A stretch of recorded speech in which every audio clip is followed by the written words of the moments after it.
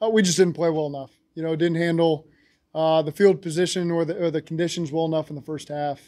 I thought our defense gave us a winning performance. And we just got to be better on offense and special teams. Conditions, was it just ball was slick? It was tough for both teams. That's not just us. And so then it comes into managing those conditions, doing a great job running the ball, which I was pleased for the most part with what we did in the run game, and then special teams to field position. And so I think that they did a better job handling that than we did today, and so you got to give credit to them there. Zac, what did you see from Joe?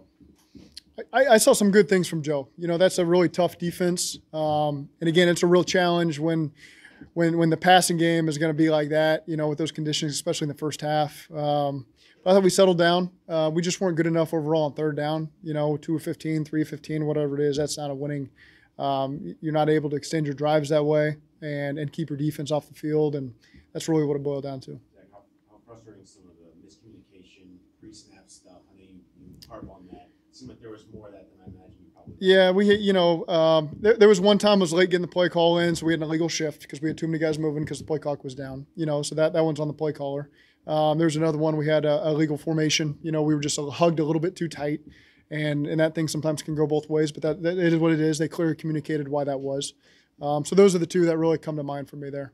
Do you think the Todd Burrow miss maybe had any impact on some of the breakdowns today? Say that one more time. The Todd Burrow miss did it have any impact on it not clicking? I don't really think so. I think early on it was immediately a different game than we've had to play in a long, long time, with the rain. And so I only say that because of how it affects both quarterbacks in the game. How much was his calf maybe an issue going into the game? You'd have to ask him on that. What did you see in the Watson draw run right before half? It's a good check, or a good call, however they had it. It was a good call against the look we had. We were being aggressive, which I like. So I like the call we were in, and again, their players on scholarship too. They did a nice job executing there. Weather and the way the offense was going, did that feel huge, that touchdown right before halftime, or did you just feel like the offense was going to click in the second half? We felt like the offense was going to click. Obviously you don't want to give up a touchdown there, but felt like we had two good drives to start the second half. Went down and kicked the field goal in the first one, and then got the turnover and went down and missed a field goal, I think, on the second one. So felt like we were in a better groove and had some more momentum. Again, the third downs is really what bit us overall in the game. Was this the weather that kind of limited maybe the full scope of the offense from what you guys can call it? There's no question, but again, that's both teams there, and so then it becomes a different game where you just got to do a great job managing the field position. Winning the kicking game, doing a great job managing your run game, and we all contribute to that being better.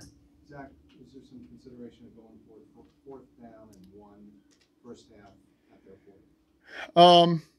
No, we were hopeful not to get a touchback there, obviously, and flip the field position. It's a long field goal with those conditions that we were just discussing, and so we just needed the field to flip in our favor to try to punch in some of those points, and unfortunately got a touchback there, and so ended up being a 19-yard punt or whatever. In a game like this, you feel field position can maybe be one of the biggest factors in determining the outcome? I think playing in our division, it certainly is, and then playing with that weather, it absolutely is, and so it's twofold there. And again, we didn't, as a team, didn't do a good job of handling all that. Zac, I know every year is different, but just the last couple of years, the slow starts out of the gate. Do you see any overlap in why this team has had an issue? I think every year is different.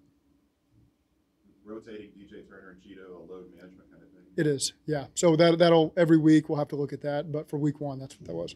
What did you tell your guys in the locker room? That this certainly isn't the team that we're going to be, and we all understand that. And so there's going to be some things that we have to learn from this game. We're going to be in another type of game like this, whether it's weather, whether it's on the road and things not going our way early.